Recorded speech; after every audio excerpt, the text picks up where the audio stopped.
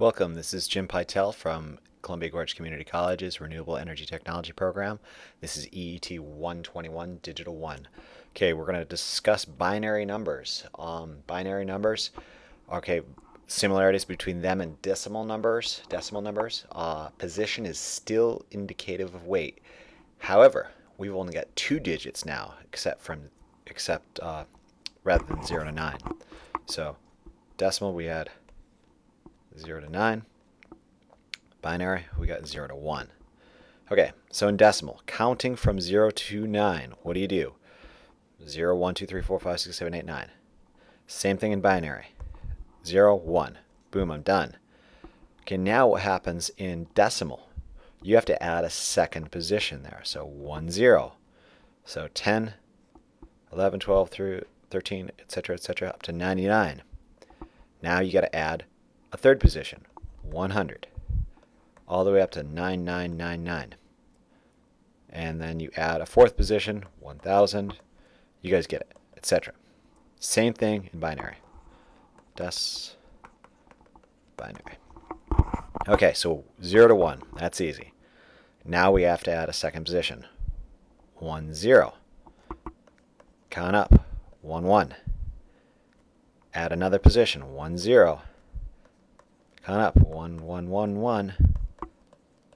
Get it? So same thing is we're just basically adding a position anytime we run out of digits, okay? So if we do this, 0, 1, 2, 3, 4, 5, 6, 7, and that's decimal. Counting in binary, 0, that's easy. 1, that's easy. Okay, we ran out of digits, so we got to add one more. 1, 0. 1, 1. Ran out of digits, got to add one more. 1, 0, 0. 1, 0, 1. 1, 1, 0. 1, 1, 1. Ran out of digits. Add one more. Same thing, just counting straight through. So we noticed we get to, let's say, 7. So to count to 7 decimal, it took 3 digits in binary. And there's kind of a formula to do. It's basically for the largest number.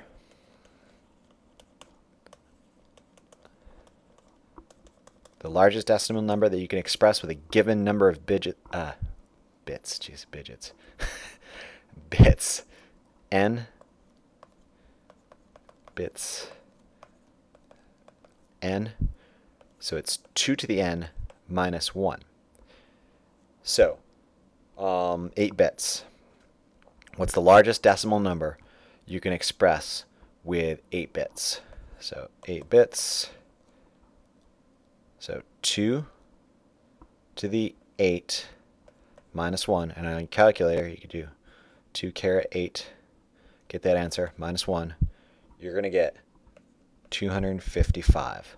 So that's the largest decimal number you can express with 8 bits is 255. But are there 255 positions? No, because there is a 0 in there too. So there's 256 positions. Because 0 is included. But you can the maximum decimal number you can express is 255. So 2 different questions. Same thing, 2 different questions. Okay? So our book, the book that we're using for right now is Digital Fundamentals of Digital with VHDL. We may be using a different edition book for later courses, but right now in fall 2009, we're using this. So, anyways, in this particular version of the book we're using is on page 53. It's a diagram very similar to this, where it's got the tennis balls falling off a conveyor belt and a counter and a decoder. There's something interesting about this thing is they actually they show the propagation of signals backwards, where the 9th ball is in front of the 8th, which is in front of the 1st. So I'm going to go ahead and draw this freehand. Hopefully you'll understand where I'm going with this one. It's you'll see here. Basically, if we think as time is basically propagating this way, a signal Well, first off, there's a sensor here. And anytime a tennis ball goes through this plane here, sends a pulse on this thing, which is fed into a counter. And what that counter does is, okay, it sends out this signal on these 4 lines, which, if we remember right, is a parallel means of data distribution. And it sends it to a decoder, which goes to a 7-segment display, and it's going to display how many balls have come through.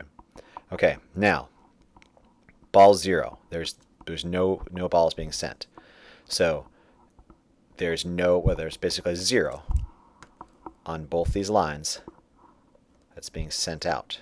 0, 0, 0, and those signals are going to propagate in this direction. So that means 0, 0, 0, 0 is received by the decoder, and boom, 0 is displayed on the counter. Okay? Now, the first ball goes through. Oh, dang it. And this pulse here is received by the counter, and it says 1 right there. Now that signal, see, now you can see what's going on in the diagram. It's representing this position. It's representing ball 0, 1, 2, 3, up to 9. Yeah, that doesn't work, guys. They don't go backwards in time. It has to be this way. That was 0. This is 1, 2, 3, 4, 5, 6, 7, 8, 9. Okay? Let me neaten that up. Okay, how's that look? Again, so we are going to draw our signal for 0, and it was sent over here, 0, 0, 0, 0, and it's propagating along our line till it's, dang it, received over here as 0, 0, 0, 0. The decoder displays the 0. Got it? Now, the first ball comes in, it sends a signal to the counter, and it says 1, and again, it's generated over here, but I'm gonna draw it like it's propagated along this line. So it says 1, 0, 0, 0. Oh, by the way, this is the least significant bit on this side. This is the most significant bit. We'll go into those a little bit later. So just think of this as the lowest number. Okay, now the second ball comes in. Remember how we counted here?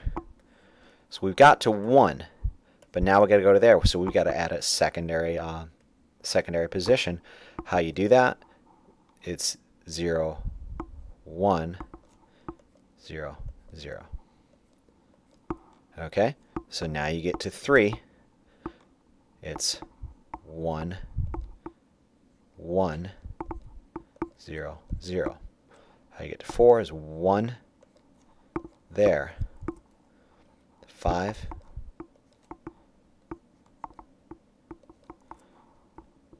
6, 7 is 0, 1,